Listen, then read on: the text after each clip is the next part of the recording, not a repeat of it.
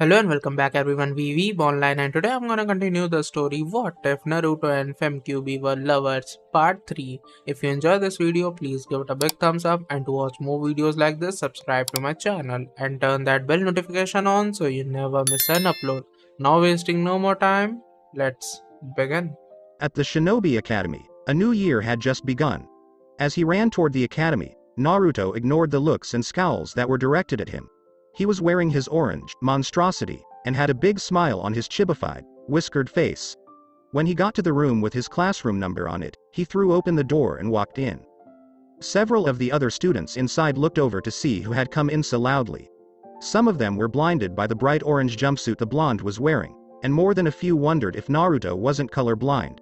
Why else would he wear a color so ugly and bright? Naruto didn't care about any of this as he walked toward an empty seat in the back so he could watch the class. He sat down and spent the rest of the time pretending to be an idiot while sneakily looking at every interesting student in the room. Naruto saw 7 students who stood out the most among the other 26 students. A kid who could have been a younger Itachi was sitting in the front left corner of the room, looking bored. He had black hair that was spiked in the back, which made the blonde think of a duck's behind. He wore white shorts, blue shinobi sandals, and a blue shirt in the style of the Uchiha clan that had his clan's crest on the back. He was looking out the window at the moment, and all of the girls in the class were giving him a dreamy look. Naruto thought it must be Sasuke, Itachi Ni-san's younger brother, because Itachi had told him about his brother a few times when he took Naruto out for ramen. 2 more things caught his eye in the middle row on the right. A tall kid with long, jet black hair pulled back into a spiky ponytail. His brown eyes were small and had a lazy, half-closed look to them. His clothes were pretty simple. He wore a green-lined mesh t-shirt under a short-sleeved gray jacket with green edges and a circle with a line through it on the sleeves and back. He wore brown pants and blue sandals. Naruto frowned as he thought about the Nara clan and brought up what he knew about them. If I had to guess, I'd say it's Shikaku's son. If he's anything like the notes my grandfather wrote about Shikaku, he'll be the perfect example of a lazy genius. I remember them, Akane said. Even when they first moved to Konoha, that clan was the laziest group of people I'd ever seen. They make the Sanbi look like hard workers, and that damn turtle is the laziest son of a bitch I've ever met. Naruto laughed at her comment, which made a few people look at him. He didn't care about them and kept observing. The only thing that could have been next to the Nara was an Akamichi. The kid was very big, which was important for Akamichi clan techniques. He had brown hair and swirl marks on his cheeks. He wore brown shorts, a long white scarf, a green jacket with short sleeves over a white shirt that said, "Food," in kanji, ring earrings, and bandages on his legs and forearms. I'll go out on a limb and say that this kid is the heir to the Akamichi clan if Nara is Shikaku's son. A girl who caught his eye was not too far from the 2 clan heirs. The girl's blue eyes and long blonde hair, which was cut shoulder length and had 2 short bangs framing her face, were the things that stood out most about her. Her clothes were a short purple shirt with a high collar that looked like a vest, a skirt with the sides cut off, and bandages on her stomach and legs. She also had on purple and white arm warmers. She was clearly from the Yamana clan, since she and he were the only other people in Konoha with blonde hair and blue eyes. He couldn't help but wonder why an 8-year-old would wear clothes that showed so much skin. Naruto's mind wandered to Akane, and he thought, it's not like she has anything to show off. Before he could turn red in the face, he kept looking around the room. A brown-haired kid sat a few seats away from Naruto. He looked wild, and some of his behavior was like that of an animal. He had messy brown hair, black eyes with pupils that looked like vertical slits, big canine teeth, and nails that looked a little bit like claws. On his cheeks, he also had the red fang marks of the Inuzuka clan. Naruto knew for sure that it was Tsume's kid because he had only seen the woman a few times around the village. She was one of the few people who treated him well. His clothes were dark gray pants that went down to his calves and a gray coat with a fur-lined hood. Naruto knew that the boy was an Inuzuka because he had a small white puppy on top of his head. A girl with dark blue hair, fair skin, and white eyes with a hint of lavender also caught his eye. The eyes had no pupils, which meant she was from the Hyuga clan, which was one of the most powerful in Konoha and the Uchiha clan's rival. Her hair was cut in a Heim style, with strands that reached her chin. She wore navy blue pants with a cream-colored hooded jacket that had a fire symbol on the right and left upper sleeves and fur around the cuffs and hem. Naruto thought it was funny that the girl seemed so scared of everyone around her that she was trying to hide in her jacket. That, or she was just trying to act like a turtle as best she could. The boy sitting next to him was the last person who really caught his eye. This kid had dark, bushy brown hair, pale skin, and, when he wasn't changing, he seemed to be the tallest kid in class, other than himself. He wore dark sunglasses and a sea green jacket with a high, turned-up collar and a hood that he pulled up to hide most of himself from the rest of the class. Naruto thought he was an Aburame because he heard a light buzzing sound coming from him. The Aburame clan used bugs to fight. The only other person who caught his eye was a girl with bright pink hair and an unusually big forehead. I mean, what kind of shinobi would have pink hair? Naruto thought it was the two Chunin instructors who walked in when the door opened and two people came in. The first was a man with brown hair pulled back into a ponytail. He had dark eyes and a scar across the bridge of his nose. He was dressed in the standard shinobi outfit for Konoha, which included a forehead guard, sandals, and a flak jacket. The other was a man with white hair that reached his shoulders. He wore a bandana-style headband to cover his forehead in the standard shinobi outfit for Konoha. "Okay, class, calm down," the man with brown hair said. The class seemed to settle down, eager to learn more about the world of shinobi. "My name is Iruka Amino, and this is my assistant Mizuki," the man said. "I would like to welcome all of you to the start of your first year at the Shinobi Academy. Each of you is here because you want to serve and protect Konoha as a ninja, and we will do our best to help you all become the best ninjas you can be." This made many of the students smile. "Now, when I call your name, I want you to come to the front and tell us why you want to be a shinobi." Aburame, Shino, as Naruto's classmates were called, he ignored all but 8 of them. The 7 clan heirs, who all came from the most powerful bloodline clans in Konoha, and the girl with pink hair, who he thought might help him keep up appearances. Naruto thought to himself, with so many important clan members in this class, it looks like it will be fun. Uzumaki, Naruto. Naruto looked up and saw that both Mizuki and Iruka had angry looks on their faces. As he walked to the front, the blonde thought, this is going to be a long 4 years. "My name is Naruto Uzumaki," the blonde shouted with a big grin. "I'm going to become the best Hokage so that people will look up to me and respect me. Dettebayo." His announcement was met with stunned silence for a few minutes before the whole class started laughing out loud. Yes, it's been a long 4 years, Naruto sighed as he went back to his seat, and he wondered how the boss was doing. Akane said, "Hey, Naruto-kun," as Naruto kept going through the katas of the Kitsunkan style of taijutsu. After 2 years of long hours of practice, Naruto's muscles remembered how to move. Now, all he had to do was work out the kinks and get in better shape. "Yeah?" Naruto asked with a grunt as he flew through a fast kata in which he hit his imaginary opponent with lightning-fast knife-edged jabs where the floating ribs would be. As he moved back out, he jumped into the air, turned around, and gave his opponent a heel kick that would have hit him in the neck. When he fell back to the ground, he kept doing his katas. "I was thinking that since you're going to be traveling so much, you might want to find a way to make money." "I was thinking about that, too. 10,000 yen is a lot of money, but it won't last forever." Naruto paused as he kicked with his left and right feet together while spinning on the balls of his feet. "I was thinking about selling my seals. Not only do I have a lot of seal designs, but most of the seals I found at ninja stores were garbage." Akane laughed a lot as Naruto went on and on about how bad the seal paper, ink, and seals themselves were. "The paper they use is of terrible quality and has creases all over it. The ink has no special properties and tends to fade within a year. And don't even get me started on the seals themselves, they look like a fucking child drew them." The redhead decided not to say that Naruto was a child, even though that was true. Instead, she just listened to him talk about something he was clearly passionate about, even though she didn't know what he was talking about. "I don't mind if you sell your seals. Since not many people can make them, it could be a good business." Akane paused. "But you should keep your most powerful seals to yourself so they don't fall into the hands of someone who might use them against you. Also, we'll need to find a way to protect your seals so no one else can copy them before we sell your customized ones." Naruto told her, "That's why I'm going to start hiding my seals in things like the Uzumaki clan symbol." Seal masters often hid their seals in other things, like the Shiki Fujin, dead demon-consuming seal, on Uzumaki's stomach, which was shaped like the clan symbol of the Uzumaki clan. "That's a good idea. I'd suggest making more copies of yourself to start working on it right away so you can start making money soon." Naruto had already been thinking like the vixen, so he made 50 more clones and told them to start looking for a way to hide his seals. After a half hour, Naruto finished his taijutsu kata and walked over to where he had left his towel. He picked it up and used it to wipe the sweat off of his body. Okay, it's time for your kenjutsu training on the ceiling. Naruto sighed as he took out his bakken and did what he was told. He knew it would be a long night.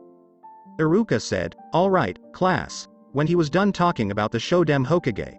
It was a boring talk about the man's Mokuton, wood release, jutsu and how he started the village. At least Naruto thought it was boring. "I want everyone to go outside with Mizuki to the training logs. It's time to start target practice." Everyone in the class, including Naruto, jumped out of their seats and ran outside. They ran into Mizuki, who looked at them all and scowled at Naruto before he told them what to do.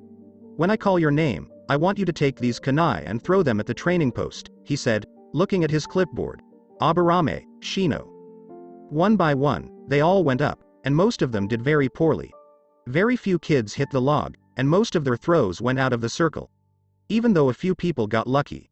The clan heirs, or at least most of them, did good things. Shino, Kiba, and Sasuke all did well enough. Shino got 9 out of 10, Kiba got 7, and Sasuke got all 10. He even threw them all at once to show off, which made his fangirls very happy. Ino, Choji, Hinata and Shikimaru, however, did not do as good. Ino got 3 out of 10, not only was her aim completely off but her throws were weak. Choji got 5 out of 10, which wasn't bad and he had strength behind his throws, but lacked accuracy. Hinata's hand was shaking so hard that she only managed to get 2 out of 10, and left with her head in her jacket to hide her embarrassment, and Shikamaru didn't even try, claiming it was too troublesome and ended up getting a 0 out of 10. Mizuki said, "Uzumaki Naruto." Only Naruto heard the light growl in his voice, which made the blonde wonder why this man hated him so much. Naruto shouted to Sakura Haruno, a girl with pink hair who was wearing a red kippou dress with white circles on it, with or without sleeves, and tight dark green shorts, "Hey, Sakura-chan. Look at how awesome I am." After the first 2 months of the new year, Naruto decided to keep up appearances by acting like he liked this girl. Sakura yelled, "Shut up, Naruto no baka," as her face changed color to match her hair. She violently shook her fist at him, which she always did when he was too far away to hit. The girl was one of Sasuke's biggest fans, along with Ino Yamanaka, who Naruto thought let down her clan by caring more about Sasuke than getting better at being a ninja.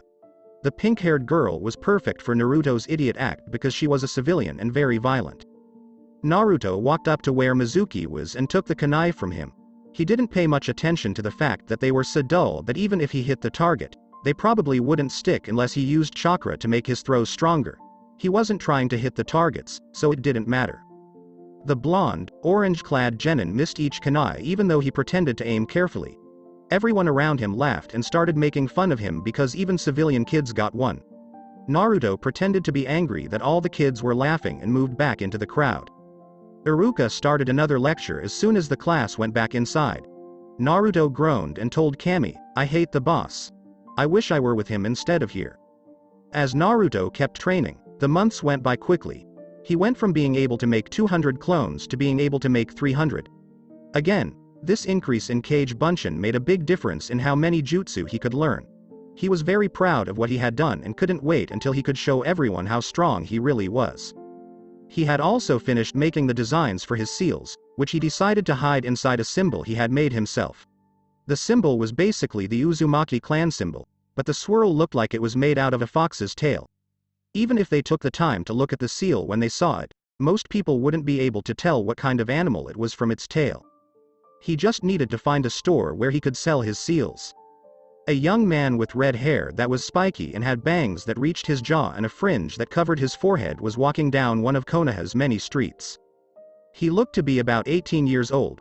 He had dark purple eyes, which are rare in any country. He was about 6 feet 5 tall and had an athletic build that showed he had spent a lot of time training.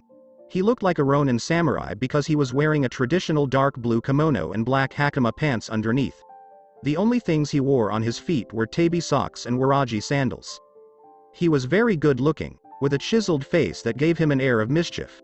If you didn't know he had red hair and purple eyes, you might think he was the Yondaime Hokage based on his general face shape and hairstyle. When he smiled, A few of the women around him went weak in the knees. This made the men around him frown. He didn't care about the people around him, not that he did.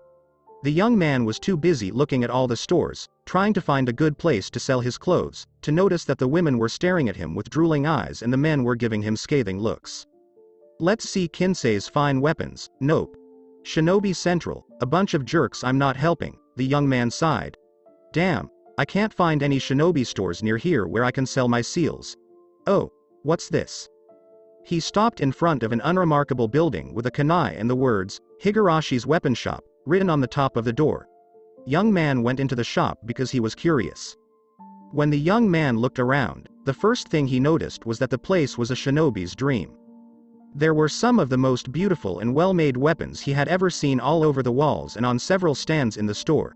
He saw everything from axes and lances to ninja tools and even some broadswords that were said to have come from the east during the Second Great Ninja War, which happened many years ago. It was clear that the store was serious about its job of giving ninja the right tools. Can I be of help to you? When the young man with red hair turned, he saw a man with a bull's head. Big and made of bricks like a shithouse. The redhead could see muscles on every part of the man's body. He even had muscles on his muscles. He had dark brown hair that was cut into spikes and brown eyes. He wore an off-white shirt, brown pants, and brown boots. Maybe, said the young redhead with a casual smile. I came here because I saw your store and thought we might be able to work together for both of our benefit. Oh. The big man said curiously. The redhead nodded and said, this is a beautiful store, and I've noticed that all of your weapons and shinobi clothing and armor are of the highest quality. I did, however, want to know if you sold seals. If so, how good are they? Do you make seals? Asked the big man, who seemed both interested and curious. The redhead laughed and said, yep, I've been going to the elemental nations to learn as much as I can about Fuian Jutsu. I've been looking for a place to sell my seals, but it seems like there aren't many stores in this area that know good quality when they see it. The big man agreed, there are a lot of stores that sell cheap equipment, and then he held out his hand and said, Kaizuki Higurashi. The red-headed person took the offered hand, shook it firmly, and said, Arashi Kazama. Kaizuki nodded and said, I take it you have your seals with you. Yes, Arashi said. Then come with me to the back and show me what you have. If I like it, we can make a deal. Kaizuki-san, I like the way you think. Nearly 2 hours later, Arashi left the Higurashi weapons shop, and both he and Kaizuki were happy with the deal they had made. The owner of the large weapons store had been very impressed with the quality of Arashi's seals, which were, as far as he could tell, almost perfect. It took a while, but in the end, they came to an agreement that worked for both of them. Arashi would give Kaizuki's store all of the standard seals, and any new seals he made would only go to the Higurashi weapons store. In return, Kaizuki gave Arashi the better part of the deal by giving him a 60% cut of the profit on all of the seals sold. At first, it was 50-50, but when Arashi told Kaizuki that he was using his own custom-made paper and ink, which were both expensive to make, the man gave. Arashi yawned loudly and stretched his arms above his head as he closed and locked the door to the hotel he had rented. Long day. Arashi laughed when he heard the voice, and then his skin rippled, his hair turned from red to gold, his eyes went from purple to blue, he shrank to 4 feet 6 inches tall, and he put on all black shinobi clothes. It wasn't like a normal day, Naruto said as he looked around the nice hotel room. He went to the kitchen and looked in the fridge to see if there was anything good to eat. When he didn't find much, he sighed and decided he would use his Arashi persona to go out and get something to eat later. For now, he would just go into the seal and spend some time with Akane. We must strike now, Hiruzen, said an old, frail-looking man with one hand on a cane. He had black shaggy hair, and his right eye was always bandaged. He had an X-shaped scar on his chin, which was given to him when he was young. He wore a white shirt under a brown robe that went from his feet to just over his right shoulder. The robe covered his right arm, which was bandaged and covered with 3 big golden braces. Hiruzen Sarutobi gave his old friend a frustrated sigh and said, we can still talk to them, Danzo. Why are you so set on killing people from our own village when all of this can be solved without needless killing?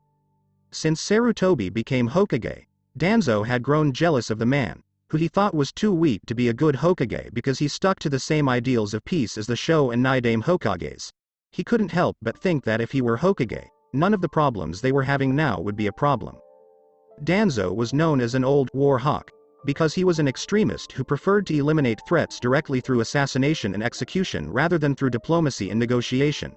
He was also a fanatic about the ideals of a shinobi, believing that they must sacrifice everything for the village.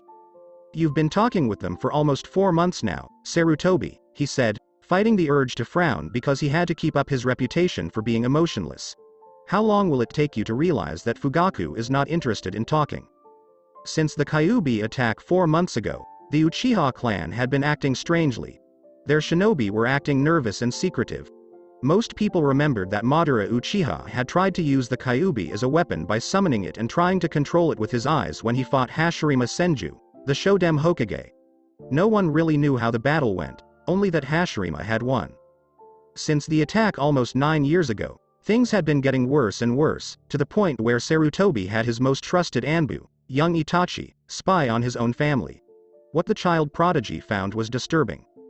"Hiruzen, I know you don't like bloodshed, especially in our own village," said Kaharu, an old woman with squinting eyes who wore a simple long kimono with an obi, a jacket, and a sash over it.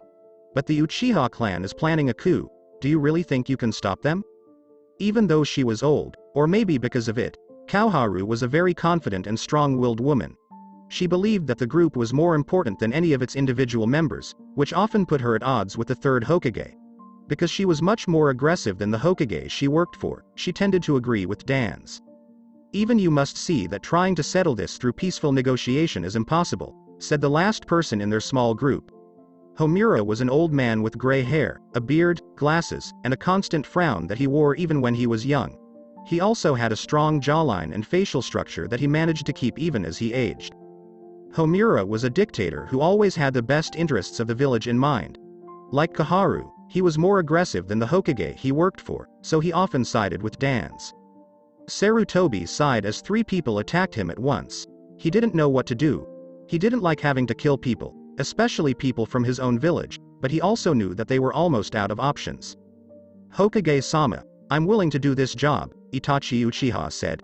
Everyone turned to look at him because he was the one who had just told them what they needed to know. "Itachi, are you sure you want to do something like this? To kill your own people?" asked Sarutobi, his face filled with shock. Itachi closed his eyes and a small look of pain crossed his face as he thought about the Third Great Ninja War. He remembered how many lives had been lost because of all of the pointless bloodshed. Ever since he had seen war for himself, the young Uchiha had become a staunch pacifist and supporter of the Sandame's beliefs. However, he knew that if it was not possible to avoid bloodshed, the best way to protect the innocent was to crush any form of violence as. When he opened his eyes, he looked at his Hokage and said, "I think this may be the only way to keep from killing even more people.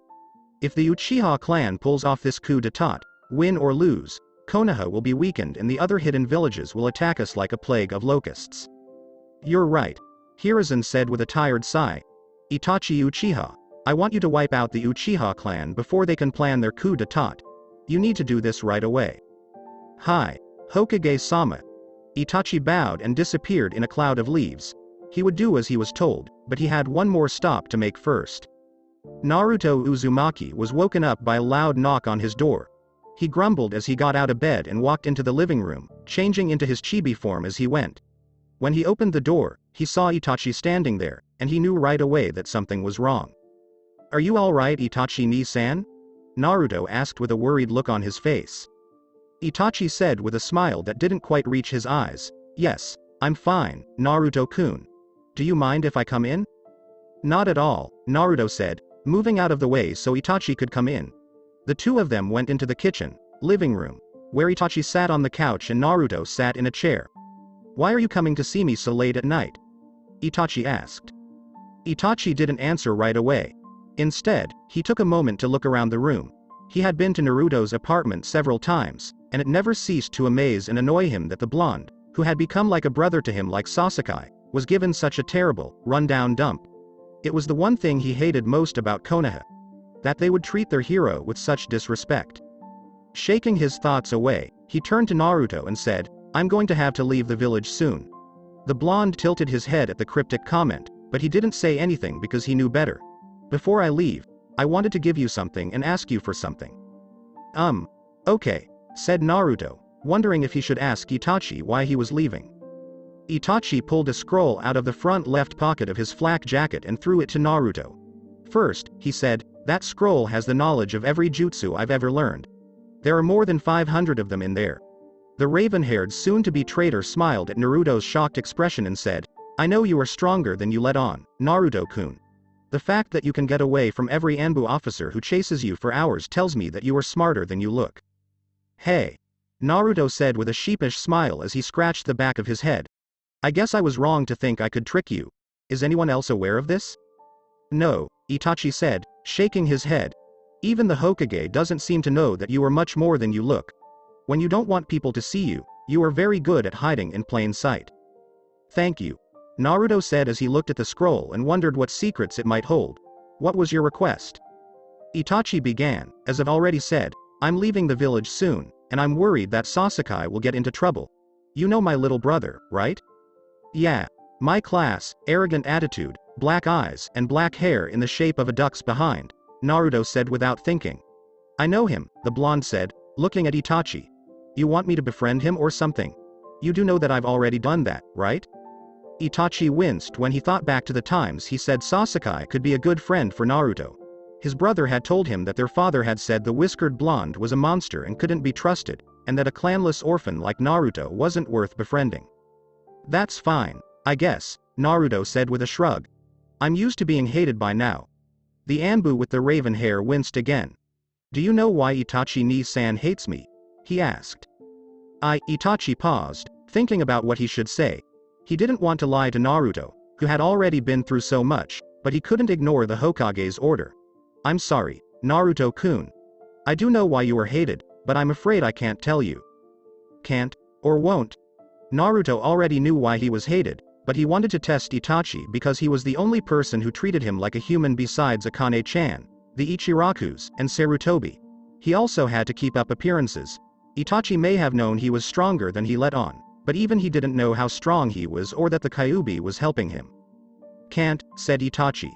There is a law that says anyone other than you or the Hokage who talks about why you are hated will die instantly. Naruto thought about all the times he had been beaten in the past. He had seen every single person who beat him the next day as if they had done nothing wrong. I guess there's nothing to it then, he said, deciding to move on. So what was it you wanted me to do?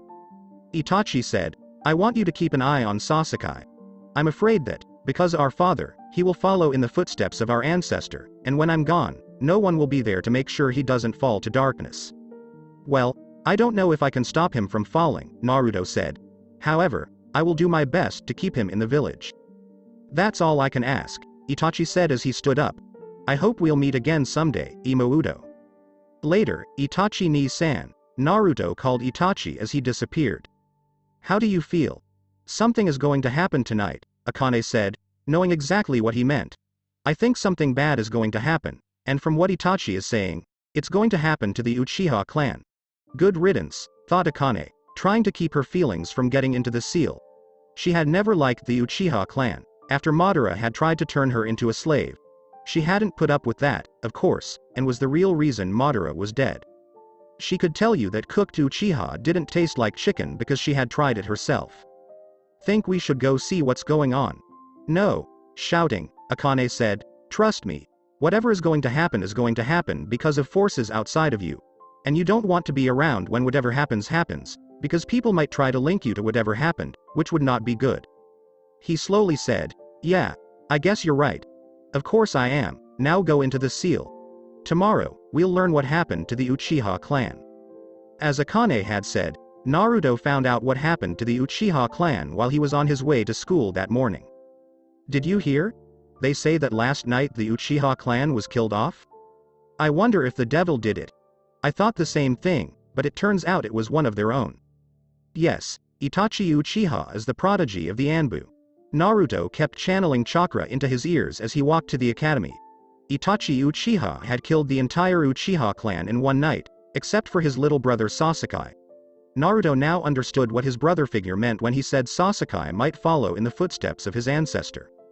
As news of the Uchiha's destruction spread, everyone was quiet in class that day. Naruto noticed that Sasuke wasn't there and couldn't help but wonder what happened to him. Naruto thought to himself, of all the things I could have thought Itachi would do, I never thought he would destroy his own clan.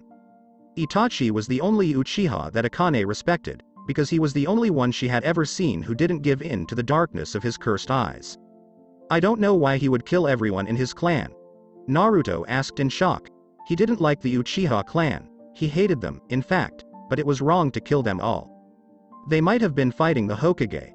I know you don't like killing Naruto-kun, but the Uchiha clan is full of traitors who would betray you in a heartbeat if it gave them power. You talk about them as if you know them, Naruto said with a frown. Oh, I do, Akane said in a dark voice. Madara Teme tried to use me in his fight with the Shoden in the Valley of the End. Idiot thought he could control me with his eyes, but I showed him that I'm not to be messed with. Wait. Are you saying you were there when Madara and the Shoden fought? Akane laughed and said, the Shoden only fought for about an hour. When Madara realized he was losing, he summoned me and tried to take control of me. Akane still didn't know how that man had managed to summon her. She thought it was some kind of space-time ninjutsu, but she wasn't sure because she didn't know much about human techniques. Naruto was joking when he thought, Iruka-sensei would die if he found out that the Shoden didn't kill Madara. Meh. I told him to just mention me in passing. By that time, people had forgotten the truth about us Biju, and many only wanted to use us as weapons. Or they were afraid of us because we were strong. I guess. Naruto was quiet for a moment before his curiosity got the best of him and he asked, so you know Madara well? I knew him decently, Akane said. I didn't know much about the man personally. I'd only met him a few times before he came to try to get me to join him against Konoha. But I know his family very well. Really? Yes, I did make the Uchiha clan in the end, he said. Naruto was so surprised by what she said that he fell out of his chair. When he got up, he rubbed the back of his head in a sheepish way as he drew the attention of a few of his classmates. Most of them just snorted and ignored him, or laughed at him, but that didn't bother him because he was already known as a prankster and an idiot. You made the Uchiha clan, right? Asked Naruto when he was back in his seat and had gotten over his shock.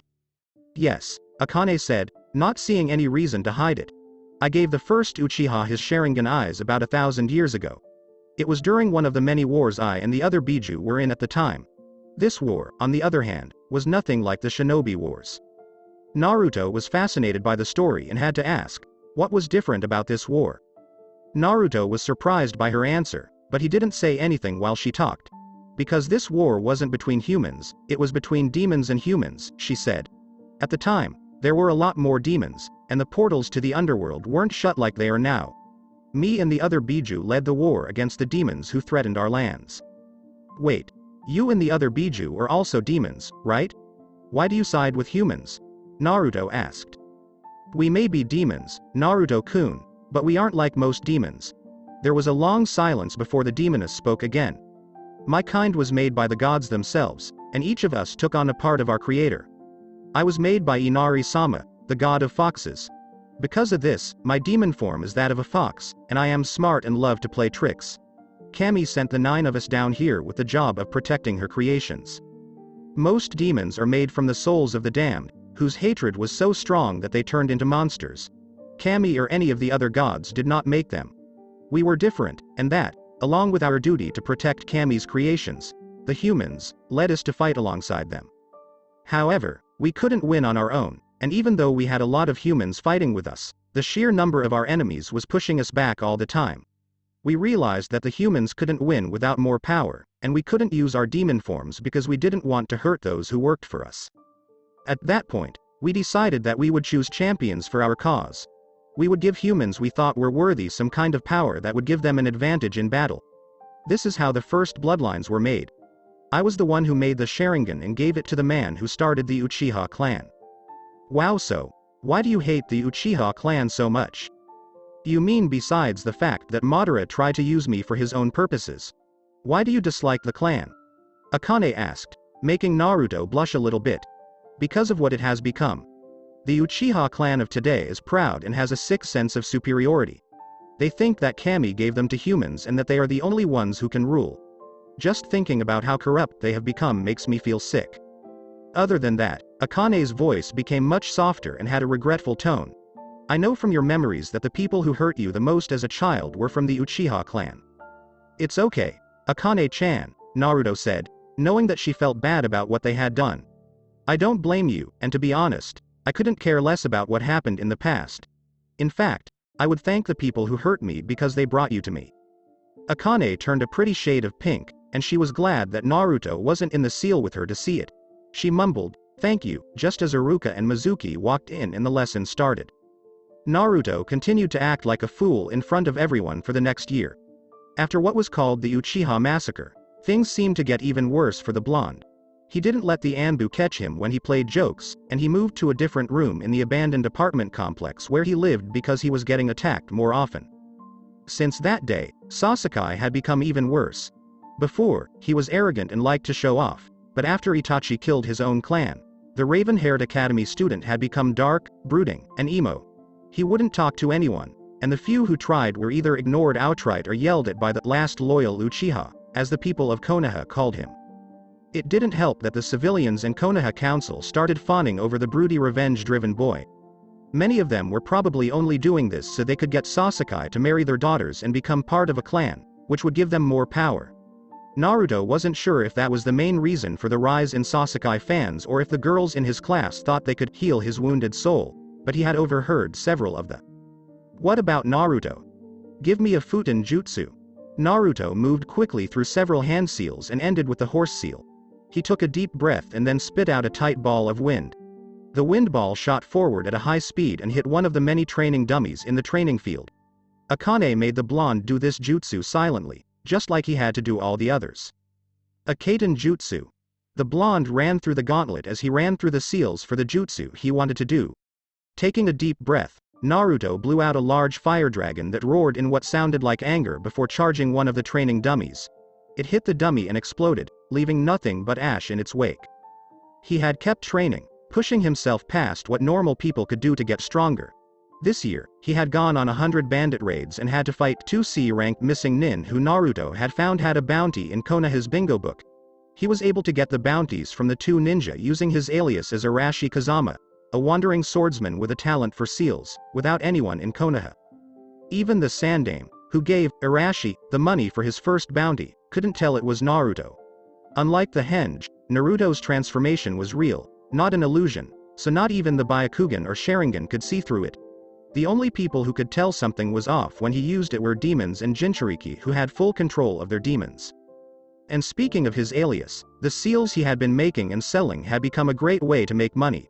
To keep his cover, Naruto would make Arashi while he was away from the village, then have him come in through the north gate, where he had to fill out several forms with his name, age, and reason for visiting.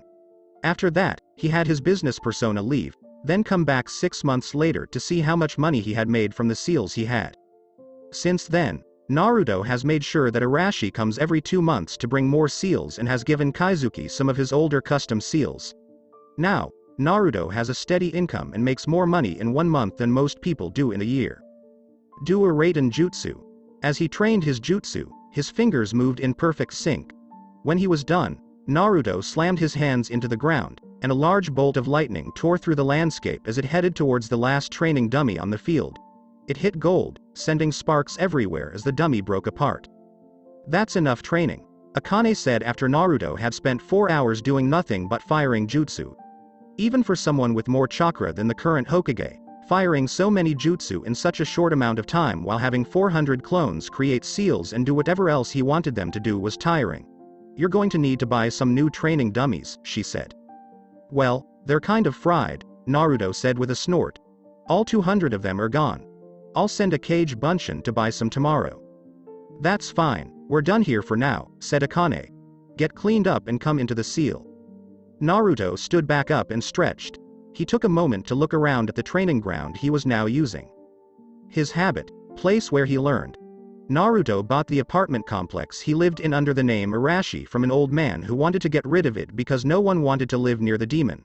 Since there was no one else living there, Naruto took one of the rooms on the first floor as his own and let his Shishio Bunshin use his to keep up appearances. Naruto's apartment was more like a small mansion. It had a training room, a bedroom, a bathroom, a living room, a kitchen, a swimming pool, a library, study, and a swimming pool. Unlike most apartments, there were no real walls between the different parts of the house. Instead, there was a staircase that led to the bedroom and bathroom, which was separate from the rest of the house. Naruto had just left the training room, which he called that because he didn't have a better name for it and that's what he used it for. It was mostly gravel and grass, with a section with a lot of trees and another with several small bodies of water, the deepest of which was only about 5 feet deep. It was the biggest part of his house, and Naruto practiced his nin, tai, and kei skills here. The kitchen was just a kitchen, with stainless steel counters and brand new appliances. Thanks to Akane, the blonde with whiskers had learned to eat healthier, so he liked cooking and bought himself all of the newest appliances. Also, the living room was a large carpeted area with several leather sofas and couches, a coffee table, and a few potted plants to make the room more interesting. The room wasn't very interesting, and Naruto didn't spend much time there. His swimming pool was more like a lake with a waterfall. It was about 60 square feet and had a large waterfall like the one in his mindscape.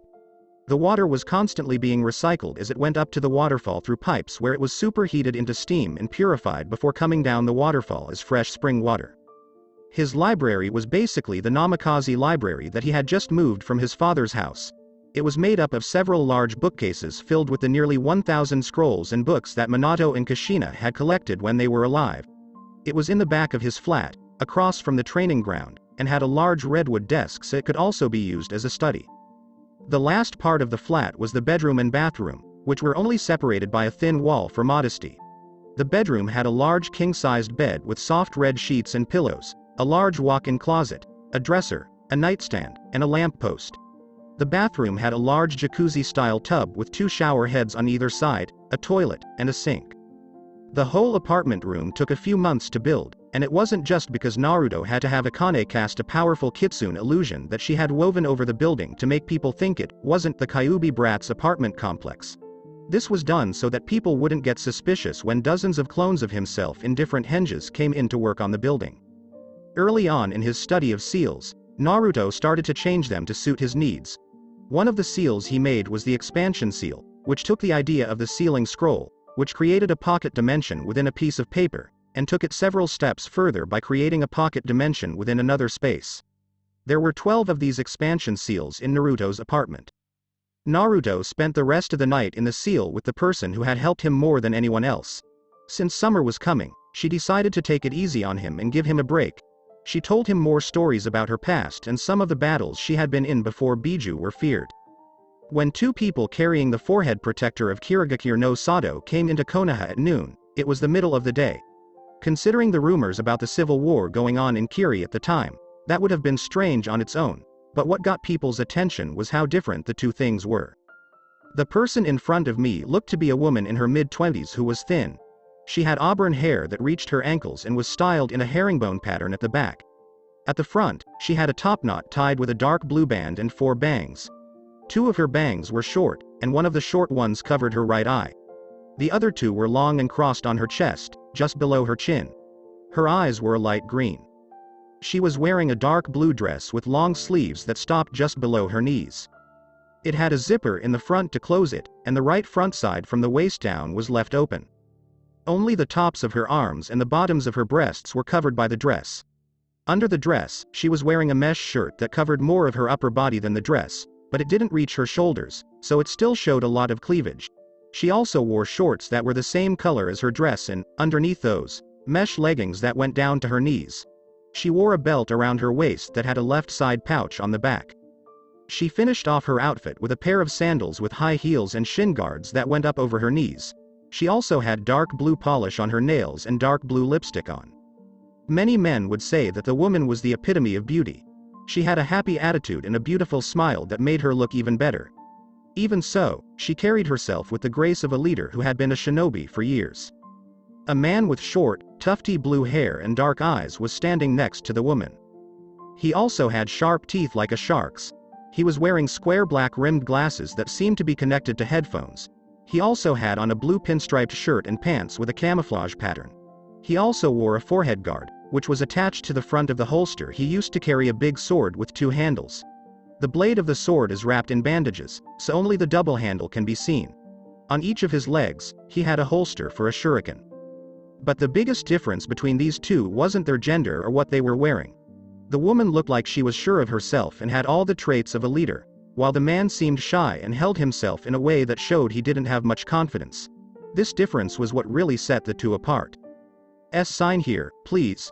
The voice got the attention of the two Kiri ninja, who turned to see two Chunin staring at the auburn-haired woman with their eyes glazed over and their mouths drooling. The one who was able to say something was holding a clipboard that was slipping out of his hands. He had been holding a pen, but it had fallen to the ground a long time ago. The woman sighed as her bodyguard grabbed the pen and signed them both in. She was used to being treated this way, even when her country was at war and people were looking at her in a lewd way.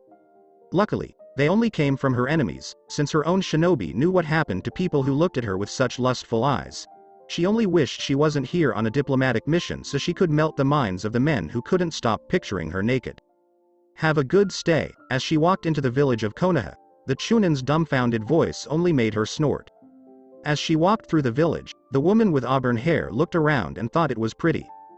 The village hidden in the leaves was called that because it looked like trees were everywhere in the village. From where she was walking, it was easy for her to see the Hokage Monument, which was a mountain with the faces of the 4 leaders of the village from the past and present. The mountain looked out over the whole village. People of all ages were playing, talking, and generally having a good time. The whole village had a calm feeling that no one would have expected from one of the 5 great shinobi nations, let alone the one that was thought to be the strongest. She really wished that her own village was this quiet. Now, if she could just get rid of all the men who are staring at her, everything would be perfect. As they walked through the village, the man with blue hair asked, "Terumi-sama, shouldn't we find a place to rest?" "No," the woman said. "I want to make an appointment with the Hokage first." They were already getting close to their destination. The Hokage lived in a big mansion close to both the Ninja Academy and the Hokage Monument. It was also the tallest building in Konoha. After asking a Jonin who was stuttering and blushing for directions, they went in the front door and took the stairs all the way up to the top floor, where the Hokage's office was. When the auburn-haired beauty walked up to the front desk, she coughed to get the attention of the woman working there. "Can I help you?" she asked with a jealous look on her face. "I was hoping to set up a time to see the Hokage," the woman with auburn hair said with a friendly smile. "Hold on for a second," the woman said as she went to the door and opened it. There was some muffled talking before the woman came back and said, "Hokage-sama is available right now." "Thank you," she said with a happy smile. Even though she thought the woman was a B*TCH, she couldn't help that she was more beautiful than the other woman. She took a moment to figure out where she was as she walked into the room and up to the desk where Hiruzen Sarutobi, the Sandaime Hokage and the man called the Professor, was sitting. She didn't think the man was weak just because he was old. After all, he had led a village through 2 great shinobi wars and was still strong enough to lead after being retired once. She curtsied to the Hokage as a sign of respect, trying not to let her bust move too much because the old man's eyes seemed to be focused on it, judging by the slight blush on his face. Even as she said, "It's a pleasure to meet you, Hokage Dono. My name is Mei Terumi," she thought, what a perverted old man. "It's nice to meet you, Mei-san," Sarutobi said with a friendly smile, trying hard not to look at her bust. "My secretary told me that you want to talk to me about something." "Yes," Mei replied. Sarutobi nodded and said, "Usually I would make small talk, but based on what I know about your country, I don't think you want that." Mei agreed, "No," and took a deep breath before going on. "I'm here to ask for your help. My people are being oppressed by the Yondaime Mizukage and the Yugura, and many of the bloodline clans that Kirigakure holds are on the verge of extinction. As a country that values its own bloodlines, I'm sure you can understand the situation we're in." Sarutobi thought for a long time and then said, "I can understand how your people feel, but because of the Kyubi attack 8 years ago, we are still rebuilding. Right now, I don't have enough people to protect my village and help you in the war. I'm sorry." "Oh, it's fine," Mei said, keeping her smile on even though she was starting to feel sad. She had hoped that the bloodline-loving village would help her, but it looked like she was wasting her time. Just as she was about to leave, the door burst open, and what she thought was the funniest thing she had ever seen walked in. A 9-year-old boy with sun-kissed blonde hair, bright blue eyes, a face like a cherub that made him look a little like a chibi, and the cutest birthmarks she had ever seen that looked like whiskers on his cheeks. Though his clothes could have been better. His outfit was an orange tracksuit with blue on the upper shoulders and up and down the front. There was a white swirl with a tassel on the left side, a red swirl on the back, a big white collar, orange pants, blue sandals, and a pair of goggles resting on his forehead. She had no idea what a child was doing in such a horrible outfit. "Hey," Oja-san. Are you ready to give me that hat right now? Yelled the blonde with whiskers as he strode into the room. The secretary stood in the doorway looking sheepish. I'm so sorry, Hokage-sama, she said. I tried to tell him you were in a meeting, but... It's okay, said Sarutobi. I know how hard it is to stop him from doing something when he's set on it. Don't worry, I'll take care of him. The secretary nodded and left. You do know it's rude to bother the Hokage when he's in a meeting, don't you, Naruto-kun? He asked the blonde who was grinning.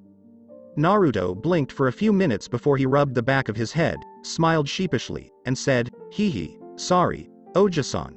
He paused and looked at Mei, then turned to the Hokage and asked, hey, who's the pretty lady? You're not hitting on her, are you? What? No, I'm not perving on her, Sarutobi said with a scowl and a light blush. Mei actually liked the strange and funny new twist that the blonde girl added to the conversation. Yeah, whatever, you pervy old man, Naruto replied. Anyway, I'm making this really cool jutsu that will be so strong that it will totally beat you. Then you'll have to give me that hat and make me Hokage. Yes, but until you make that jutsu and beat me, I'm going to have to ask you to leave the room until my meeting is over, Sarutobi said in a calm voice that told Mei he had done this many times before. Oh, no. Do I have to? Naruto asked with a whine. Yes, you have to, Sarutobi said. Fine, the blonde said, shaking his finger at the Hokage.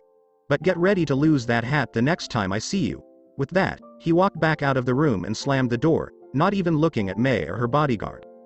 I'm terribly sorry about him, Sarutobi told Mei. He lost his parents in the Kyubi attack and has turned into a prankster who likes to break the rules.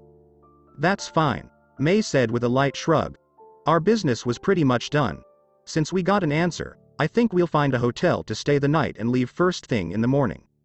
Very well, said Sarutobi. Once again, I'm sorry I can't help you. Mei let out a sad sigh and said, I'm sure.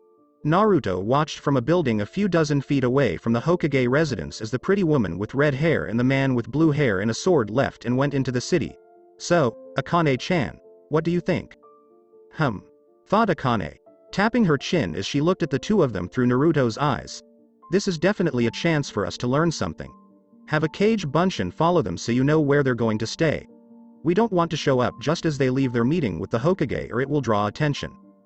That's true, and if I'm going to fight in a war, I'll have to make a new Chishio bunshin because I don't know how long I'll be gone. As he thought this, a clone appeared to his left, changed into an ordinary woman, and landed in the alley next to them. While this was going on, Naruto went to his apartment complex. As Naruto walked up to his door, he put his hands in a small circle that held a set of seals. When he sent chakra to the seals, they became visible right away. The seals looked like his resistance seals. They were two small circles with a pattern that looked like chains going out from them. As he started to channel more chakra, the chains started to snake and wind around the circle, getting smaller and smaller until they fit perfectly inside the two circles. Naruto opened the door to his room and walked in. Naruto's first step was to make his Chishio bunshin. For the past year, he had been draining his blood several times a week so that he would have enough on hand when he needed to make his special form of bunshin. Naruto took a 2-gallon bucket of blood from a secret pocket in a cabinet in his kitchen and took it to the training ground, where he put it down. Ready? Asked Akane. All set, Naruto said as he put his hands into the thick red liquid and started to concentrate. While he and Akane were both channeling their own energies, the blonde with whiskers was also seeing himself in his mind. Akane's special abilities, unlike human jutsu, were all based on intent. There were no hand signs or shouting out the name of your jutsu. You just had to think about what you wanted to happen and use your chakra, or in Akane's case, Yuki. The blood in the bucket started to bubble, and as it slowly rose into the air, it looked like a hand was sticking out of the red liquid. Soon, more and more came out, and the bucket fell over when blood started to form outside of it. Soon, there were 2 legs, then some feet, then 2 arms and hands, fingers, toes, and a head. The head had a mouth, a nose, and a pair of eyes. It also had spiky hair like Naruto's. It was still blood, though. Soon, that started to change. Starting with the feet, it started to get skin. It moved slowly up the body, and when it got to the chest, the skin split into 3 different parts: the arms and the head. When the jutsu was finally done, there stood in front of Naruto an exact copy of himself. You already know what to do? Naruto asked. Of course, don't worry, Boss, I've got it all covered, Shishio Naruto said with a smirk. Okay, since it's summer, you're free to do whatever you want. Try to make as much trouble as you can. Shishio Naruto's smile grew wider, and he said, don't worry, I will. Mei Terumi sighed as she got out of her long, hot bath. It was a small treat for her. Now wearing a simple bathrobe, the young beauty with auburn hair was sitting on the couch and drinking hot tea. I can't believe I wasted a month-long trip to come here, she said as she thought about her meeting with the Hokage. Even now, she felt disappointed, not just in Hiruzen for not helping her, but in herself for thinking he would. Ao did try to warn me that this might happen. I hope he and the others are all right. Then, someone knocked on the door. Mei blinked, stood up, and walked over carefully. Who is it? Someone who's heard about your situation and wants to help, a voice said from behind the door. Both the sound of the voice and the words said made her blink. When Mei opened the door, she saw a handsome man with red hair and purple eyes standing in the hallway. He was wearing a dark blue kimono, a black hakama, tabi socks, and waraji.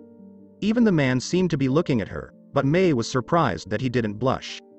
Well, that's not something you see every day, he said in a light tone. This woman was one of the most beautiful he had ever seen, but compared to Akane, she was just average. Mei looked down and saw that she was still wearing the same clothes. She was very red before she muttered, "Excuse me for a second," and closed the door. Mei opened the door again after putting on her regular clothes. Now, what was it that you were saying? I was just saying that I had heard about your problems in Kiri and how you were looking for help, the redhead said, keeping his eyes on hers. I don't like people who hate others for no good reason just because they are different, so I decided to offer my services to you. I see, said Mei. And how did you hear about my request for help? I have great hearing, and what you were saying to yourself was something about disappointing old monkeys, he said with a light shrug. Mei asked with a blush, did I really say that? You did. Mei took a moment to look at the man in front of her again. Other than his good looks, there wasn't much that stood out about him. I hope you don't mind me asking, but what can you give me that would make me want your help? Now came the hard part. Naruto and Akane didn't know how much information they should share about him to make him seem like a good catch. In the end, they agreed that there was one thing they could show her that might make her agree.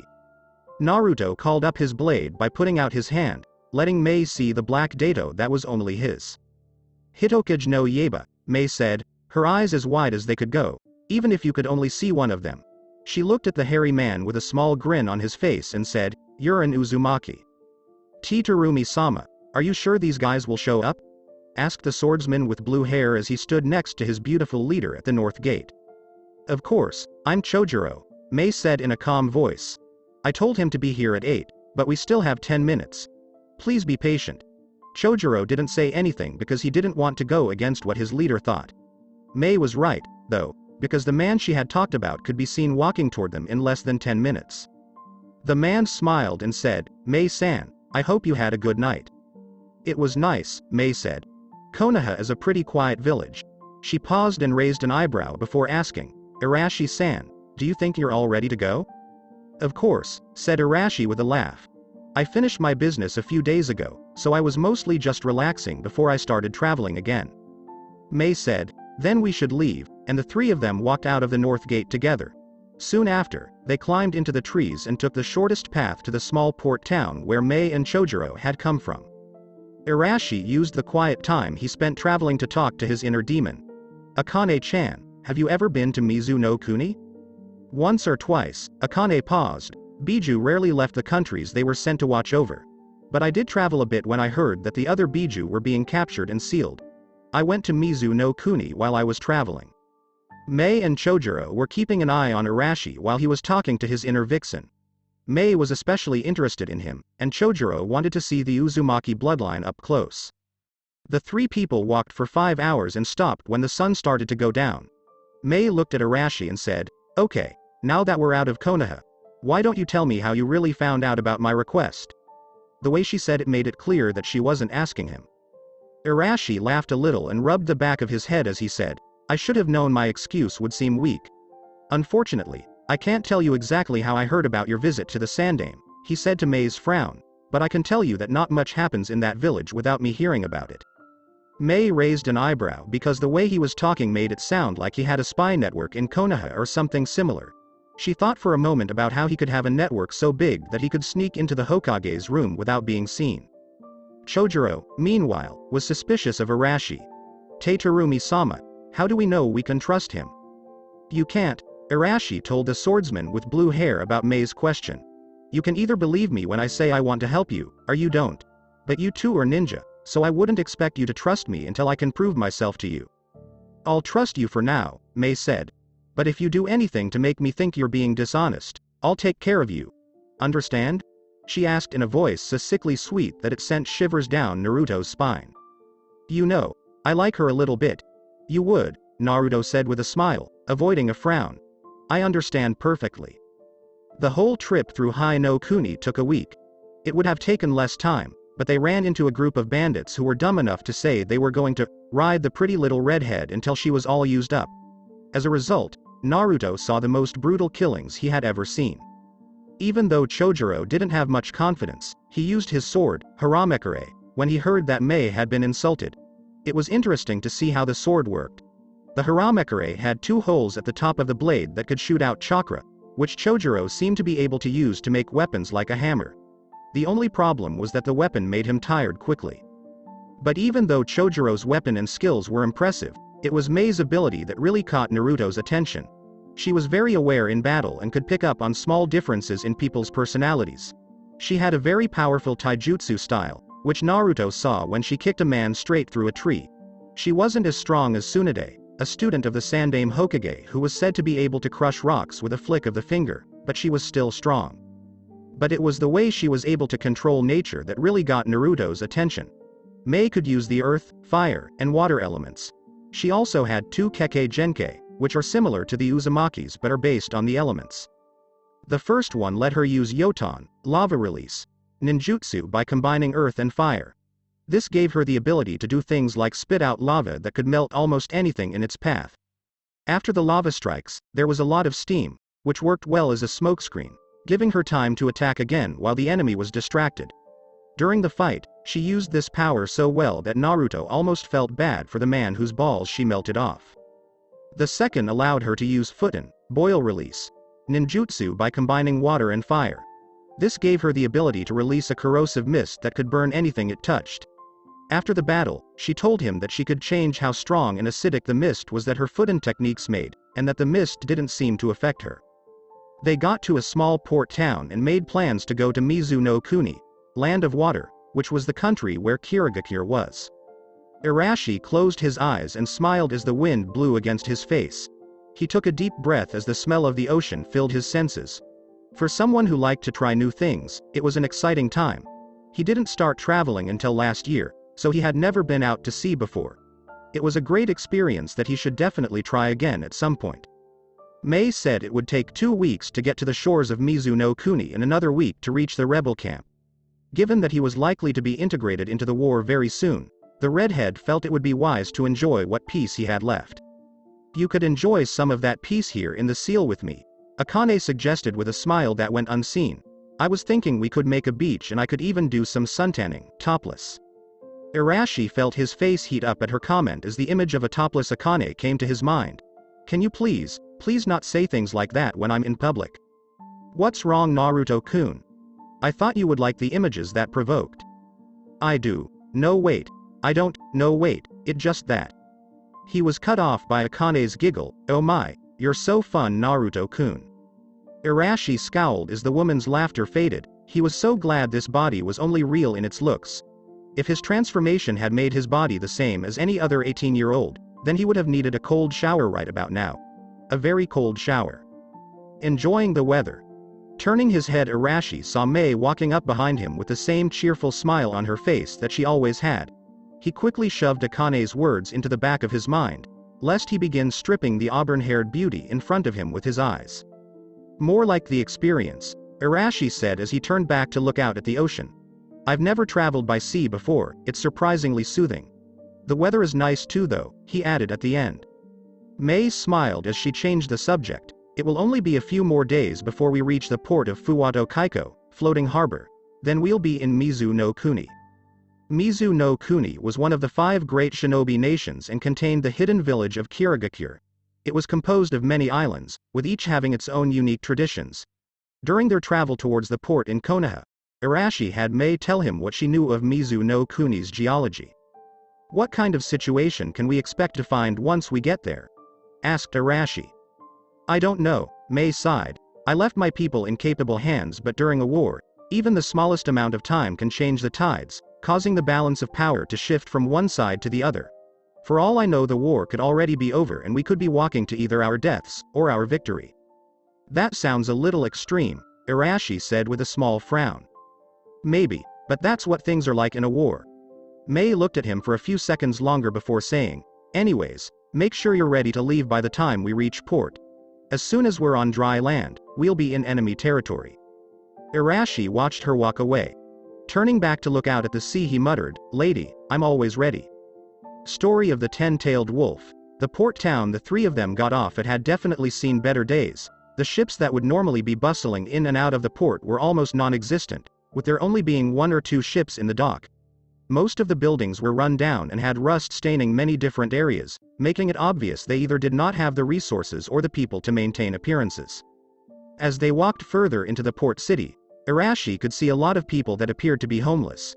Many of them were sitting off to the sides of the street, begging for money or food, while others were hidden in back alleys and side streets. What was worse was that Arashi could see whole families who were homeless, little children who were even more malnourished than he had been when trying to scrounge a living in the streets of Konoha. The place was definitely bleak. If this was how things were looking under the current Mizukage's rule, then he could see why people like Mei were fighting. They slowly worked their way through the city, being careful not to attract attention. Arashi saw several ninja wearing kirigakure forehead protectors jumping from the roofs. The place was teeming with ninja that were loyal to the Mizukage. Now he understood what Mei meant when she said enemy territory. No matter where he looked, there was an enemy somewhere in his sight. When they reached the edge of the city, Arashi spotted a middle-aged man wearing an eye patch over his right eye. He was wearing a talisman in each ear with the kanji for a humble form of Tahir, Sho, Yukatamawa, Ru, written on them twice on each side. He also had on a striped shirt and pants with seemingly the same pattern, with a green robe over them. His blue hair was pointed up in a single spike that looked slightly slanted. Overall, that he wore a bluish-green kimono and a striped undershirt. "Ow," Mei said with a smile, "it is good to see you are well. But why are you the one picking us up? I thought Kira was going to be coming." "I felt it would be best if I came personally," the man known as Ao replied. "I see." Though her smile remained in place, Arashi could sense attention to the woman that had not been there before. It was enough to put him on guard. "Well, I'm glad to see you're taking things so seriously. I feel much safer in your hands." Mei and Chojuro shared a meaningful look, one that Arashi caught easily. Things remained tense as they moved out of the city and into the surrounding swampy woodlands. However, before they moved too far, Mei and Chojuro attacked Ao, who managed to jump out of the way just in time to keep himself from getting killed. "Who are you?" shouted Mei as she glared at the man who Naruto figured was an imposter. "Ao would have never abandoned his post when I gave explicit instructions to hold the fort. Tell me who you are." "Who I am doesn't matter," the man said, his voice sounding different, gruffer, than before. "Because you're going to die." A dozen Kiri ninja appeared from the surrounding trees. "Mei Terumi, we've been waiting a long time to kill you. With you gone, the bloodline rebels won't have anyone to look up to." "How did they find out about us?" asked Mei, wondering how they knew she had left Kiri and when they would get there. "Mei-san, can you do a Suishoha, water shockwave?" asked Arashi. "Of course," said Mei. She would have scoffed at the question were the situation not so seriously. "Then do so." Mei blinked at the commanding note in the red-haired man's voice. Had this been a normal situation, she would have questioned why he was ordering her around. As it was, she found herself performing the hand seals at near blinding speed. One of Mei's greatest strengths had always been her hand seal speed, which was faster than most ninja could ever hope to keep up with in their life. Sweden. Suishuha, water release. Water shockwave. Because Mizu no Kuni was nothing more than a string of islands, water was an extremely abundant resource. The area that Naruto, Mei and Chojuro were standing had several rivers and streams that connected to the sea. So when Mei called out her jutsu, water from every direction surged towards them, creating a large vortex. Before anything else could happen, Naruto slammed his hands on the ground. Large cracks appeared around him and the rebel leader and her bodyguard, right before several gouts of flame burst up from the cracks. The fire hit the vortex of water, creating a thick mist that was impossible for anyone to see through. What the hell? Damn it, I can't see. Who cares? Just launch your jutsu at their last location. Voice shouted from all around them, and Mei was trying to figure out what Arashi was doing, and what she herself should be doing. The situation was soon taken out of her hands as she felt herself being scooped up into a pair of arms almost faster than she could react. Her instincts almost led her to lash out at whoever had grabbed her. She flicked one of the kunai that she kept secured in her sleeves and was about to stab the person carrying her, when she looked and noticed it was Arashi. "What are you doing?" she asked, both curious and slightly peeved about him carrying her. "The boss is taking care of the bad guys at the moment. He didn't want you and Chojuro to get in the way." "The boss? Yeah, I'm just a clone." Oh. For some reason the knowledge that she was being carried by a clone surprised her. The clone stopped at a tree branch a little ways away and set her down. "Where's Chojuro?" asked Mei, worried about her bodyguard and friend. "Over there." Arashi's clone pointed to a tree 2 feet away where Chojuro was standing next to another clone. Just then screams came in through the mist, and Mei couldn't help but wonder what was going on within the thick, white smokescreen. Story of the 10-tailed wolf. Moving as far away as he could be while still remaining in the mist, Arashi waited until the third cage bunchen he had made dispelled, letting him know both Mei and Chojuro were out of the mist. That meant he could get to work.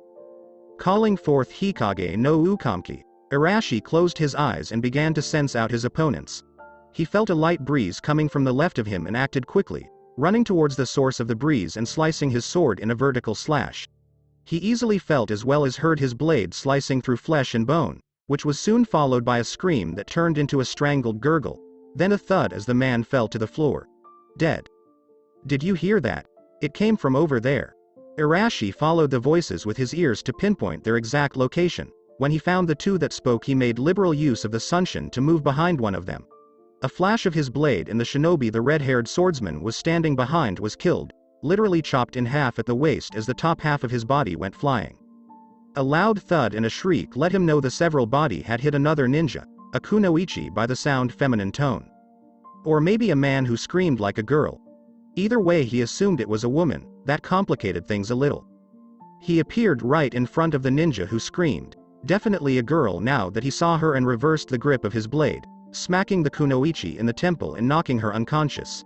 It may seem sexist, but ever since he began raiding bandit camps and saving the occasional woman from rape and worse, he had promised himself that he would never kill a woman unless it was a clear-cut case of kill or be killed, and he didn't feel it had gotten to that point yet.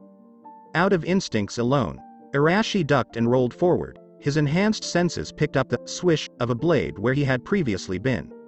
Sucking in a deep breath, he blew out a compressed ball of wind and was rewarded with a shout of pain. Whoever had been hit would be dead, so, no matter where they got hit. He had gotten his Futen, Rankudan, wind release, drilling air bullet, to the point where he could compress to the size of a baseball. While it was much smaller, and didn't have as much mass, it was also much more powerful, and would blow a hole through anything it hit. Sending a pulse of chakra to act as a sonar, Arashi could tell there were 8 more ninja around him, and they were currently trying to get out of the mist. He quickly set himself into a stronger stance, feet spread at a 45-degree angle from each other, shoulder distance apart with his knees bent. His sword was in a 2-handed grip and held near his face with the blade pointing up. Sending out another pulse, he memorized the location of each enemy ninja. Uzumaki Hijutsu. Yamaden. Cage Shinton. Uzumaki Secret Technique. Dark Release. Shadow Extension.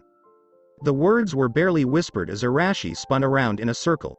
Were the mist not still acting as an effective smokescreen, the enemy ninja would have seen Arashi's blade become covered in shadows that shot out in a long 25-foot extension. As it was, they did not see and therefore could do nothing as it cut into them. Hearing 8 separate thuds, Arashi knew he had won. He released a burst of wind chakra that dispersed the misty smokescreen. Story of the 10-tailed wolf. Mei watched as the mist dispelled and was shocked to see Arashi, whole and single without a scratch on him, and all of the ninja sent after them on the ground, mostly dead.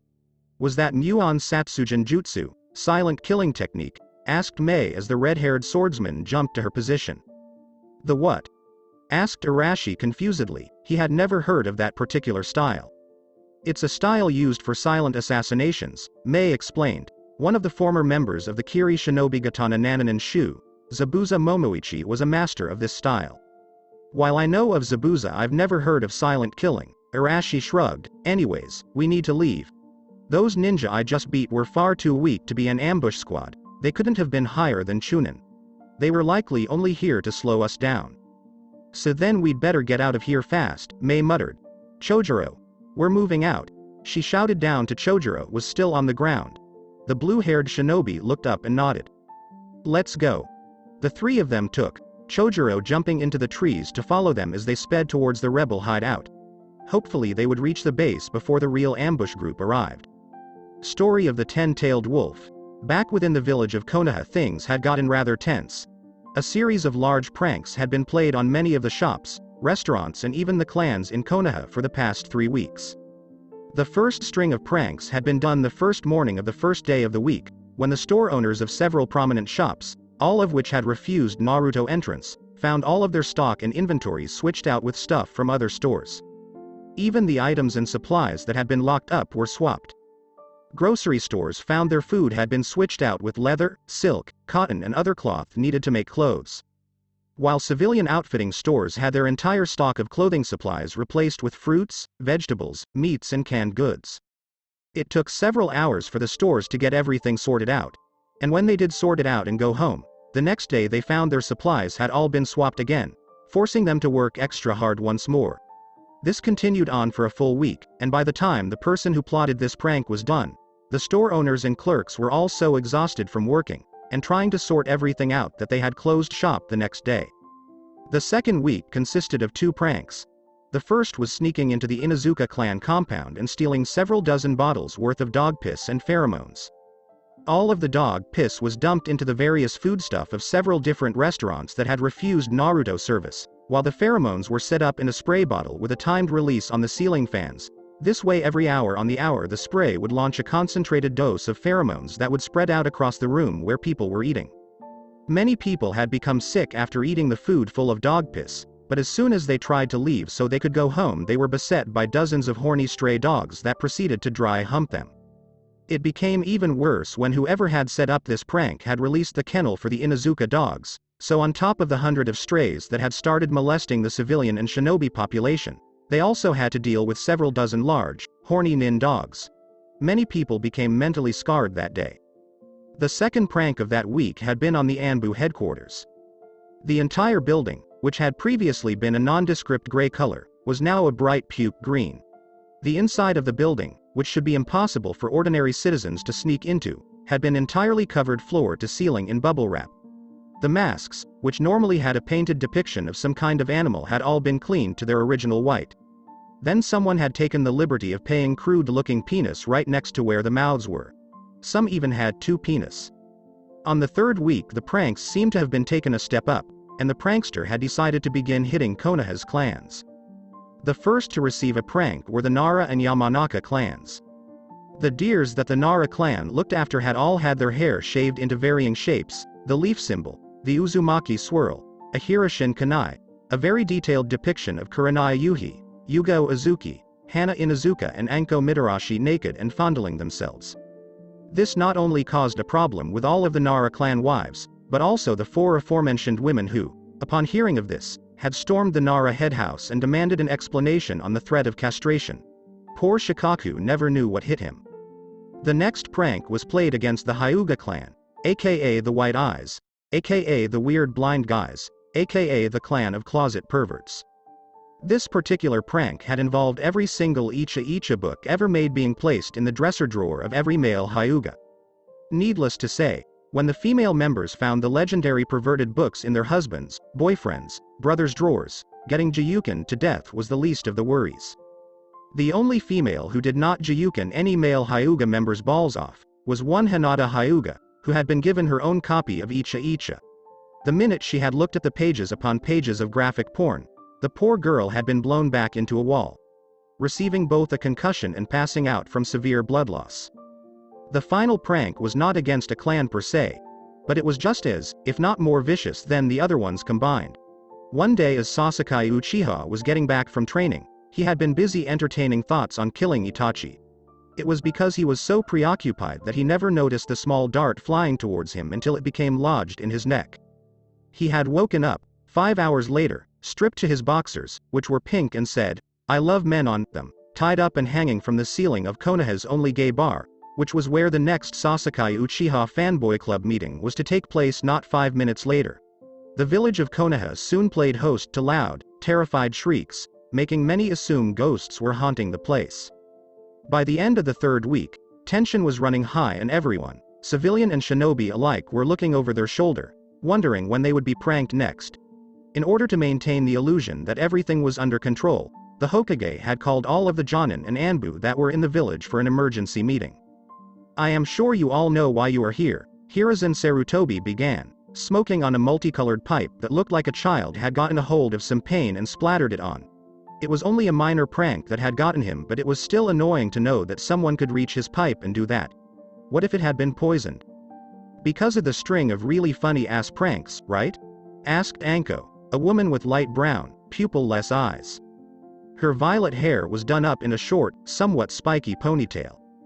As was her usual code of dress, she was wearing a tan overcoat, complete with a fitted mesh bodysuit that stretched from her neck down to her thighs. She wore a dark orange mini skirt, as well as a forehead protector, a small pendant that looks like a snake fang on a thick cord rather than a chain to prevent it from being easily torn off in combat, a wristwatch, and shin guards. She also had on a dark blue belt around her waist that connected to her skirt that had an appendage-like sash. Hidden on the back of her neck on the left side was a seal, which had the appearance of 3 tomo. Currently, she was grinning like it was her birthday. "I don't know about you, but some of those pranks had me laughing my ass off." "You mean like the one where the Nara clan deer had a depiction of you naked on it?" Asked a random Jonin who was instantly regretted talking as several snakes wrapped around him and slammed him straight into a wall. "Was that really necessary, Anko-san?" Asked Sarutobi. The woman just gave him a deadpan look, reminding him of just who he was talking to. Right, Sarutobi sighed, he almost forgot who he was dealing with. "As you know, these past 3 weeks we have played host to a string of pranks. However, these pranks aren't just the harmless pranks of a child. Somehow, whoever did these has managed to prank the Anbu along with some of our most powerful Kekkei Genkai clans. If someone can sneak into the compounds of our most prominent clans and Anbu HQ for a simply prank, then they could just as easily do the same thing for more devious purposes. Like say, putting poison in the Hyuga's water supply." That silenced everyone as they realized the seriousness of the situation. "So what do we do?" Asked a random Jonin in the back. "Obviously our patrols and guard points have been compromised, therefore we need to come up with entirely new patrol routes, as well as random inspections and guard shifts." The Hokage spent the rest of the time detailing their new plan to guard against these pranks and the more serious threat of someone who may use the knowledge for more nefarious purposes.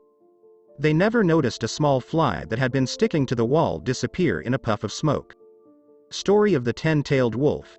A soft whistling sound could be heard by Arashi as he, Mei and Chojuro made their way to the Bloodline rebel faction's hideout. "Scatter!" he shouted, causing the other two to break away just as several kunai with exploding tags hit the place they had previously been moving to, then exploding and taking out the tree they had stuck to in a blaze of fire.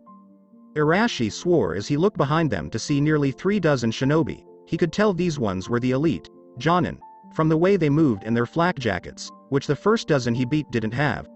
"I hope one of you two have a plan," he commented right before he sucked in a deep breath, and then blew out a large fire dragon that roared fiercely as it charged towards several of the Kiri ninja.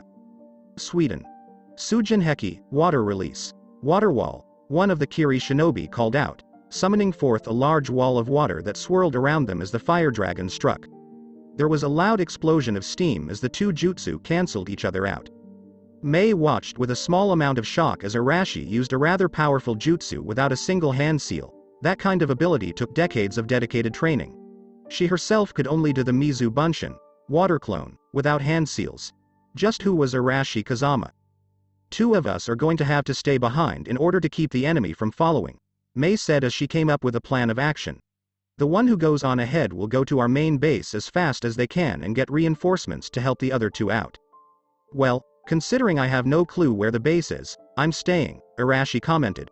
He was fine with staying here. This would be his first true test as a shinobi anyways. Fighting bandits and the occasional small-time ninja wasn't really much a test anyways. "How far is the base?" "Not far, Chojuro answered for Mei, about a mile out from here. So who am I going to get the honor of fighting alongside today? Chojuro opened his mouth to volunteer but Mei beat him to it. I will. Be but T Terumi-sama, stuttered our Chojuro. Don't worry about me, Chojuro, Mei said with a calm smile, despite the fact they were still being chased. I am a cage-level ninja after all, I'll be fine. When it looked like the blue-haired swordsman was about to argue, she said, this isn't the time. The faster you get to base, the sooner you can get help. Now go. Chojuro knew when he wouldn't win a battle and quickly took off, leaving the two others behind. So, how do you want to do this? Asked Arashi, gripping his sword as he looked over his shoulder at the horde of ninja coming towards them. Mei smiled as she sped through a number of hand seals. We'll do it like this, you may want to get behind me. Futen. Komu no Jutsu, boil release. Skilled mist technique, blowing out a deep breath, Mei created a cloud of mist which she from her mouth. Arashi, who had scrambled behind her before she blew out the mist, watched as the first wave of ninja were unable to slow down and ran straight into the mist. The effects were almost immediate as screams of pain sounded across the woods. The men who had ran afoul of the mist were being melted. Of course, only about 5 of the nearly 5 dozen ninja ran into the mist. The rest were able to circumvent the ever-expanding cloud. Arashi dispelled his sword and went through a series of hand seals for one of his more powerful jutsu. Futen. Uzumaki Koku no Jutsu, wind release, cutting winds of the whirlpool. The jutsu was his only original technique. It had taken him 5 months to come up with the idea for the jutsu, another 2 to figure out the hand seals, and 3 months of having 200 kage bunshin, all enhanced with Akane's Yuki, practicing it to complete.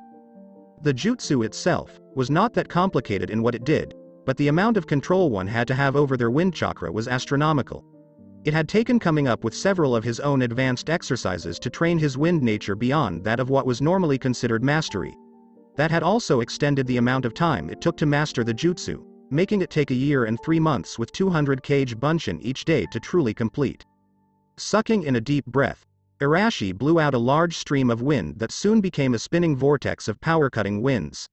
The air rippled as the wind tore through the ground and trees. The shimmering form of the jutsu was shown as a giant whirlpool, nearly 65 feet in diameter. The ninja who had been in front of them didn't stand a chance. The winds tore through them like paper, shredding their bodies to the point where they didn't even look human, just lumps of bleeding flesh that was blown away by the fierce winds that the technique caused. Even the near dozen ninja that had not been caught in the epicenter of the blast were not left unharmed. Those who were too close were sucked right into the jutsu, suffering the same fate as those who had been struck by the full force of the attack. While those who were too far away for the jutsu to suck up, were blown away and sent flying in a dozen different directions. By the time the jutsu had died down, 22 of the ninja that had been after them were dead, while another dozen had been blown away and the last dozen escaped unscathed. Such incredible power. Mei thought in shock. He channeled insane amounts of wind chakra into his lungs, then manipulated it into a condensed whirlpool-like spiral and added wind blades into the mix, combining the 2 main uses of wind chakra into one fierce jutsu. Not only that, but he managed to add a rotating affect to the whirlpool, which sucked all those within a several-foot radius into its power, and expelling those who were too far away. That kind of nature manipulation is off the charts. I don't even know if I would be capable of doing something like that. Shocking Mei out of her thoughts, Arashi began to cough violently and fell to a knee. He placed one hand on the ground while his other went to his mouth as he began coughing up blood. Damn it, it's still not truly complete. Akane-chan, damage assessment? You managed to cut up the inside of your lungs and throat, Akane said as she began channeling her Yuki into his damaged organs to regenerate them. Thankfully, you didn't tear your lungs apart like you did the last time you tried this. I don't think you'll be able to fully master this jutsu until you become a Hanyu. You simply don't have enough chakra to use the jutsu and liberally coat your lungs and throat for protection at the same time. Right. Note to self, wait until Hanyu to use jutsu again. Are you alright, Arashi-san? Asked Mei as she leaned over him. Yeah, that jutsu still isn't complete, so it takes a toll on my body to use, he said.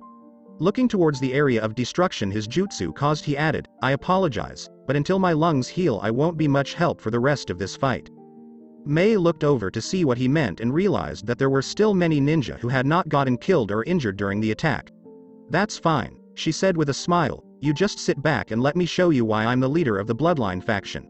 And with that she began running the gauntlet on hand seals, her movements so fast even Arashi could barely see them. Yoton. Jinsoku Utama, lava release, rapid fire lava bullets. Mei began spitting out several red globs of lava at a rapid pace, and Arashi got to see just how accurate she is. Every shot fired hit someone. Sometimes she would get a headshot, resulting in the instant death of whoever was unfortunate enough to be hit, and others would hit limbs, torso, hands. No matter where she hit though, the jutsu always melted straight through. Even the flak jackets that would often give some minor protection against kunai would simply become molten ash. By the time the Kiri forces had gotten close enough to truly attack in force, they had already been cut down to 20 ninja. It was here that Arashi saw how power Mei's taijutsu truly was. The woman's style seemed to be more centered on using her feet than her fists, lashing out with powerful kicks that would literally break bones with each hit. Oftentimes the person that would get caught by one of her attacks would be sent flying into and sometimes through a tree. Several of the ninja tried to catch her off guard by combining their chakra for a powerful Suiten jutsu, but thanks to Mei's dual sub-elemental Kekkei Genkei their attacks might as well have been buildings blocks thrown by a toddler having a temper tantrum. When the Kiri forces launched a combined water dragon at her, Mei created a power wall of lava that rendered the attack ineffectual and consequently saved her from several kunai that had been thrown in the hopes she would be caught off guard. Mei had then caught the entirety of the enemy ninja off guard by melting the wall back into lava and using it to create a powerful wave that swept the majority of the enemy forces away, right until they all melted down to their base components. There. Mei said as she clapped her hands together in a manner that said she was finished. She turned to Arashi and smiled. How was that? Not bad. Arashi said as he stood up. His lungs were healing along nicely and he could finally breathe properly now. Using his quick reflexes he flickered a kunai that sailed right towards Mei and passed by her cheek. A thud was heard and Mei turned around to see an enemy shinobi with the same kunai Arashi had just thrown lodged between his eyes. She turned back to her red-haired companion and saw a smirk on his face, but you missed one. Mei couldn't help it as she burst out laughing. The absurdity and slight anticlimactic ending from that line was just too amusing to her. Letting out a little chuckle himself, Arashi was going to speak up when a voice came from several meters away, Mei-sama. They both turned and saw Ao, the real Ao, along with Chojuro and nearly 3 dozen rebel ninja. Mei tapped her foot on the ground and crossed her arms under her chest, unconsciously bringing attention to her bust. You're late, she said, tapping her foot on the ground and raising an eyebrow at the man. As you can see, Arashi-san and I have already taken care of our ambushers. Ao turned to look at Arashi, who noticed his gaze and raised an eyebrow. Can I help you? So you Arashi, the man said, nodding in approval as he looked the redhead over. We need all the help we can get, and it's nice to see that Terumi-sama managed to get the help of a real man. Need a real man.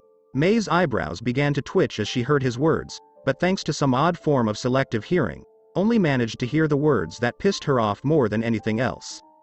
It's nice to see you strong enough to stand on your own 2 feet when engaged in combat. Need a real man engaged. By this point Mei's eyebrows began to twitch prominently and she looked supremely annoyed. Why? Back in my day, by that point Arashi had stopped listening as he felt an intense killing intent coming from Mei. He turned to see her giving Ao a sickly sweet smile that absolutely scared the crap out of him. Ao. Mei said in a pleasant voice, shut up or I'll kill you. Ao blinked and took a step back from the auburn-haired beauty in no small amount of fear. What did I do? I will continue the story in next part. Till then, we weeb offline.